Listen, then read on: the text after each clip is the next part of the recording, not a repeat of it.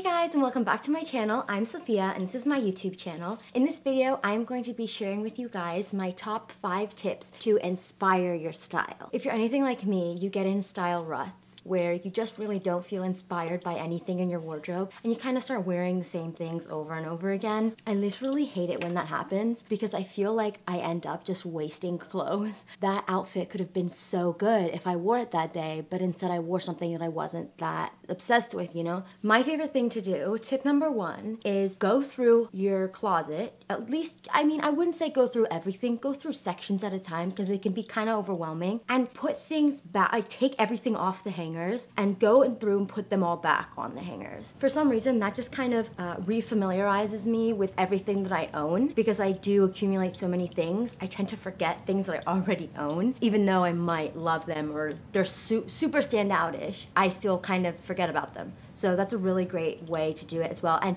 occasionally try on the pieces as you're putting them back on the hanger as well. Can really inspire you as well. My second tip is go through magazines, but don't go through current magazines. Go through old magazines. So I own a bunch of Vogue issues from like the 90s and some in the 80s as well, and I love looking at those because they're really authentic. I would say they're really true to that era, and since I am quite inspired by certain eras, not necessarily people, I think that's it really helps inspire me. And also try to venture out into different country magazines. Since I am from Cyprus and a lot of my family lives in Europe, specifically London and Cyprus, I've got a lot of British Vogues, Elle's, Marie Claire's, that kind of thing, and it's really interesting to see like the different kind of things because you could get a Chanel ad in Vogue, the same season, the same collection, but it could be completely different, let's say in Harper's Bazaar, and I think that's like super cool. Definitely check those out, it's really cool.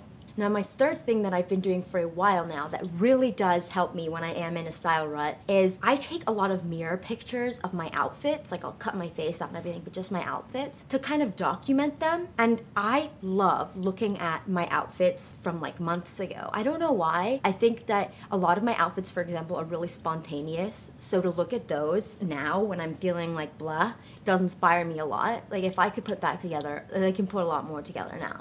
My tip number 4 is I would say to look on social media at people, but you really don't want to be inspired by people. You really don't, especially celebrities, because then you'll end up being one of those people that kind of follows every celebrity around to follow their every style move, and that's so restricting and you don't want to do that. But it is kind of inspiring, I guess, to like look at some of their pictures occasionally. Oh, and the 4th way that I really inspire myself is, I don't know if this will actually pertain to everyone, but I love going to my dad and my brother's wardrobe and picking out things and wearing them because I am really into menswear. I really like wearing, for example, vintage thick wool men's trousers that are way too big on me, that just hit at the hips, and like a super big chunky fisherman sweater. Like that is such a look to me. I really like doing that, especially in the winter, so seasons definitely inspire me as well. My summer style is no bueno. My winter style though is way better. I think that goes for a lot of people. You do have a lot to work with. I think that the summer style months, they kind of suck. You're just worried about being hot. Oh, also another way that I really inspire myself is like maybe once a week or twice a week, I'll take out some pieces that I haven't worn in a while or haven't worn at all, and I will hang them on the outside because I have a clothing rack that goes like this, and all the clothes are really tightly put next to each other, and so sometimes to get a piece I have to really kind of reach out there. I'm trying to work on it, trying to clear out my wardrobe, but it's taking a while. But yeah, so a really great way for me to be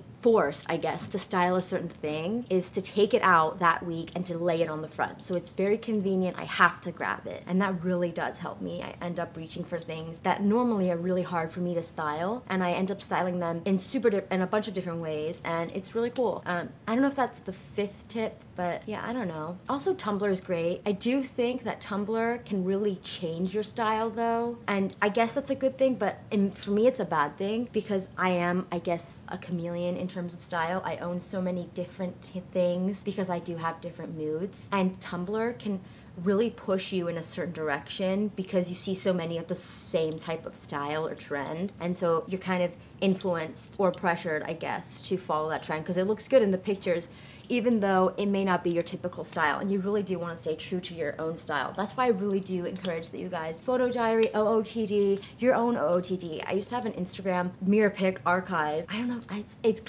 like kind of a private Instagram now. I mean, I'll have it right here in case you guys do want to follow it. It's kind of cool. It's like a private Instagram, but yeah, you're more than welcome to follow it. And yeah, try hat. That's a great way. Skinny scarves, everything, jewelry, great way. Well, anyway, guys, I'm gonna go now. I hope that you guys had a really good day. I hope this really helped. If I did inspire you, please let me know. That'd be really cool. Anyway, have a good day. Bye.